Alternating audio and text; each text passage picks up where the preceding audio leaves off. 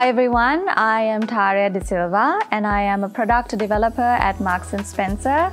I'm a professional dancer, dance fit instructor, and I'm the co-founder of TNA Fitness. What I think makes a man a gentleman is definitely the way he treats his friends, family, and especially how he treats women.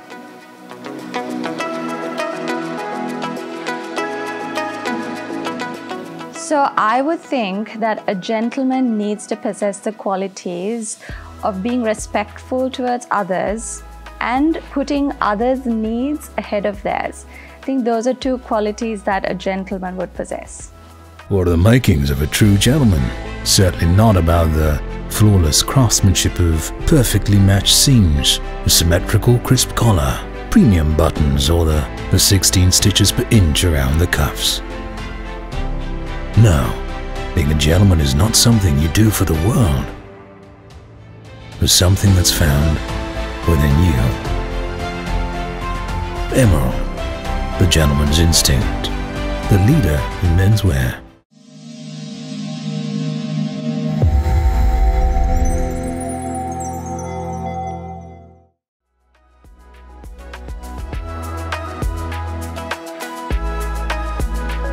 No, I definitely do believe he is a gentleman. He's Spanish, Alberto. I met him in the UK. And what really caught me about his characteristic is that he really accepts everyone for whom they are. And he respects them and takes them as they are without expecting anything in return.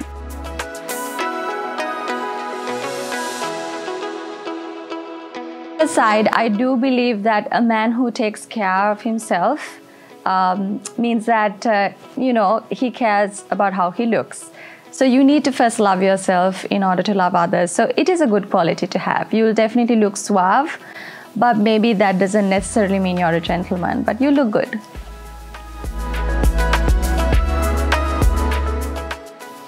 His hair. That is the first thing I'll notice, his hair.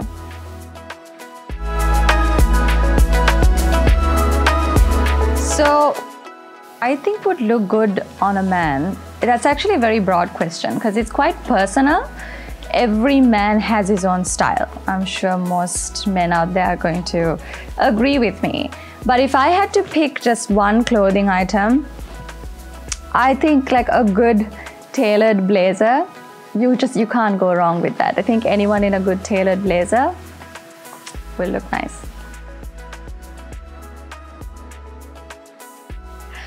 Okay, again, follower of trends. Of course, I work in the fashion industry. But having said that, I don't think that men or women need to follow certain trends. They need to dress according to what looks good on them.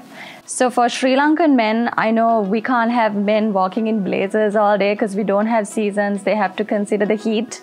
So they can't be dressed like that all the time. But if they look good in the piece of clothing they wear and if they carry themselves, then that works. If you're Sri Lankan, you want to wear a sarong, go ahead and make it work. So I truly believe, follow trends, that's okay, but whatever looks good on you is what you need to be wearing.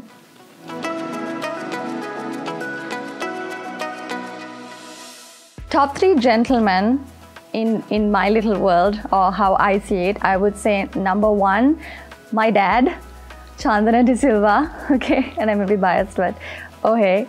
Number 2, I'd say Shalin Balasuri. He's always well-dressed and well-groomed and looking suave at all times. And number 3, I'd say Deepak. So suave, such a gentleman, so well-dressed. So yeah, there's my top 3.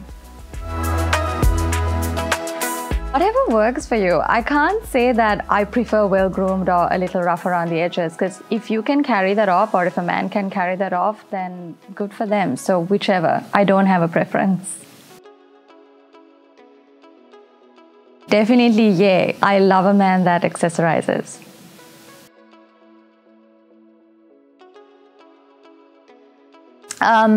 No, definitely what looks good on you, because it doesn't matter if you're wearing some really famous brand from head to toe if it doesn't suit you. So good fit.